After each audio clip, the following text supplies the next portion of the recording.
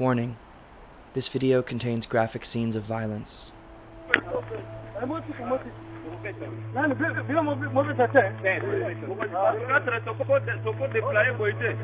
Cell phone video captured by a government soldier shows military troops as they opened fire on men and women from the province of Kasai in the Democratic Republic of Congo.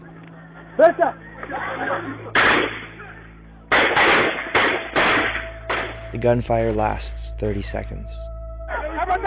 One soldier indicates the people were not holding guns.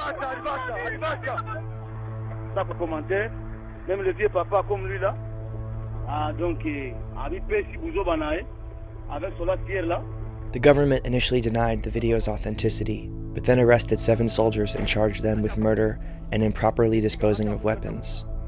13 people were confirmed killed. Human rights groups said the footage reveals a government-sponsored massacre and that it could be used as evidence of crimes against humanity. As the Democratic Republic of Congo experiences one of its most violent periods in nearly 2 decades, we went to Kasai to investigate. We met a government soldier who goes on the record to talk about crimes against thousands of Congolese. Même tout ce que les militaires ont fait, ils ont eu l'ordre de les arracher. Worried he'll be killed for participating in this interview, we've concealed his identity. Ils ont tué. Il y a des tueries. Mais c'est le gouvernement. Le gouvernement qui a demandé... Tout à fait.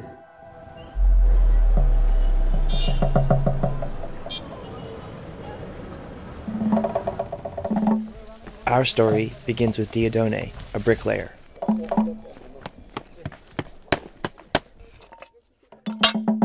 Jibi mouvement comme une insa comme jour comme centre ville bal perdu qui a comme bana banya bakafobu wa comme pas nouveau 17 ans bibi nouveau 12 ans on bien monter channel akapo mabana bien kan pousser bien ni bien kwa ngata batema ou bani ndikulwangene bwa ni revendiquer droit bana bana.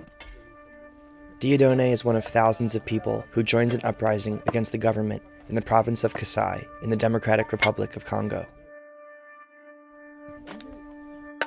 Nyuma ni meme mva fumu mo kese bol ko parwa go fumu mo kwa bu chot chaka bu lo chaka minasa mvu bia fumu mo londo munyim. The protest movement was named after Kamwina Nsapu, a traditional chief who got in a dispute with the government over his claim to power.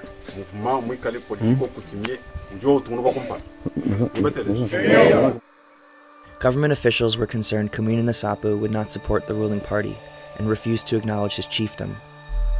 He created the militia for his security. On August 11, 2016, the authorities gave the chief, Kamwina Nsapu, 24 hours to surrender to the police. The chief dismissed this ultimatum, and the next day, the army attacked his home and killed him.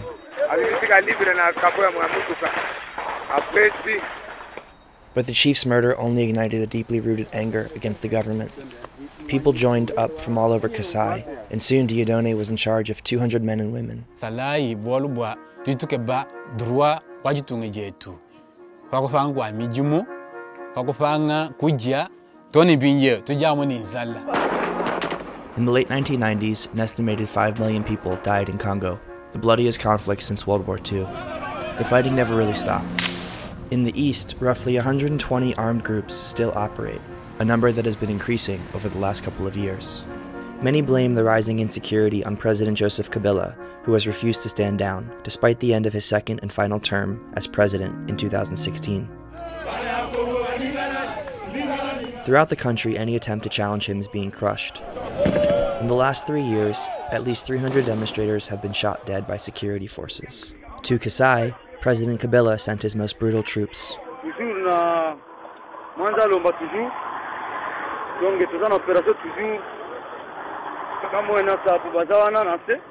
Dieudonné saw the aftermath of one of these massacres when the army destroyed the camp where he and his group thought they were safe.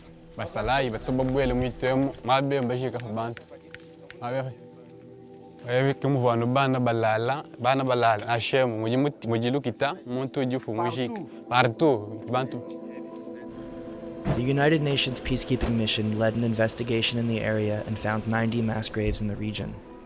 In Nganza, a town on the outskirts of Kananga, a local NGO claims the army killed 3,500 civilians in just 3 days.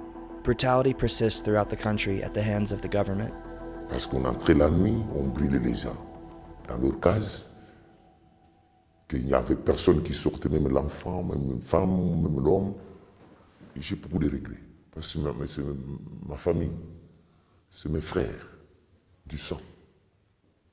Je parle même la langue avec eux. Nous avons même coutume.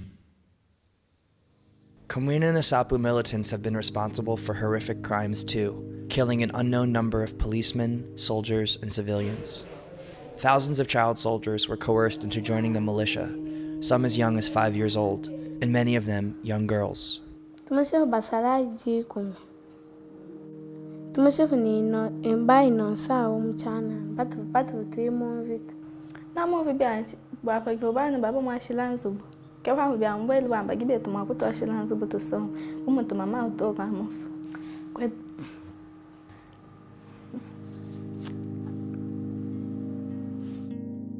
It is possible the children did not commit the murder they claim, but merely witnessed them, due to the nature of trauma.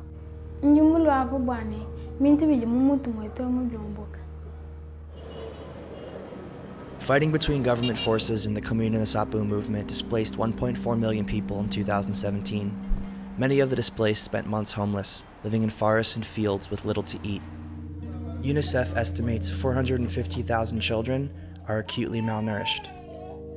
Ils n'avaient même pas accès aux soins médicaux, ni à des nourritures, alors même à l'eau potable, c'était un peu difficile.